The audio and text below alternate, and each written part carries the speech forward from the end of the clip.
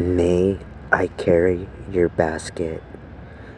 Sam Lewis had just left the party. It was 3 a.m., and it was a very foggy night. He was walking home when all of a sudden he came across an old woman.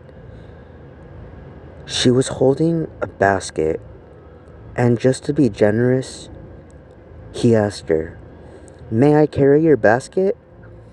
And she said, "Aw, well, of course, young man, thank you."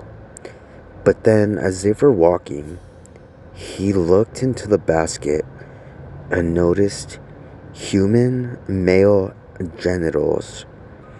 And then he slowly looked up at her and asked, "What is this?" And she responded, "Why, those are mine." And then he responded, "Wait, so you're not a woman?" And then she responded, "Nope." And then that's when he threw the basket at her face and pushed her.